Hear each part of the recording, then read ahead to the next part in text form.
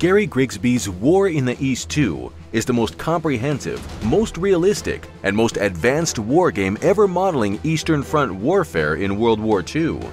At the heart of this all-embracing simulation, you are tasked to control logistics, air and ground war from Operation Barbarossa to the fall of Berlin.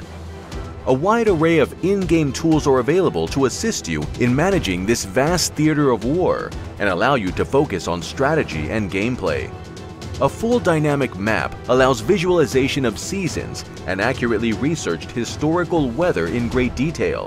Logistical networks, state of units, and weather are all depicted in toggleable map layers.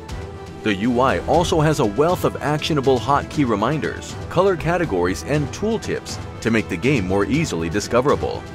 A turn summary report shows you at a glance what has changed since the previous turn, as well as highlighting any units with supply and strength issues, reviewing new reinforcements and withdrawals, and how your war is progressing. For those who prefer to focus on the ground war, War in the East 2 includes an air system which also features a streamlined air operational group mode. This mode allows you to move and manage your air groups easily on the map and provides a quick and easy way to manage and guide your air force.